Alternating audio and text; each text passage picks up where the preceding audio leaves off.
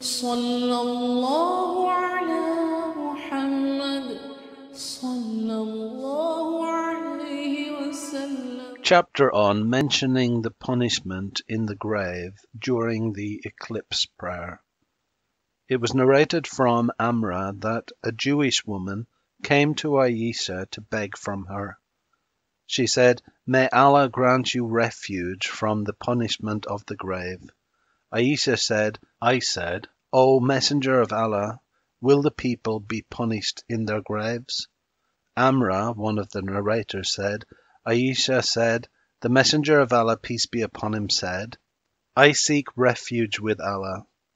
Then the Messenger of Allah, peace be upon him, rode that morning, and the sun was eclipsed.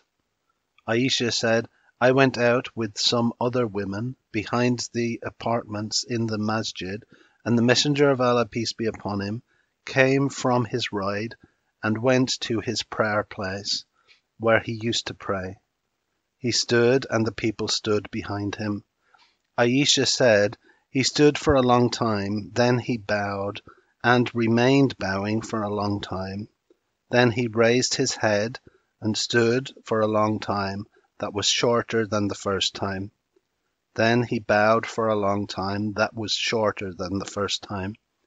Then he raised his head, and the eclipse had ended. He said, I saw you being put to trial in the grave like the tribulation of the Dajjal. Amr said, I heard Aisha say, I used to hear the Messenger of Allah, peace be upon him, after that, seeking refuge with Allah from the punishment of hell and the punishment of the grave. A hadith similar to that of Sulaiman bin Bilal, hadith number 1098, was narrated from Yahya bin Sa'id with this chain.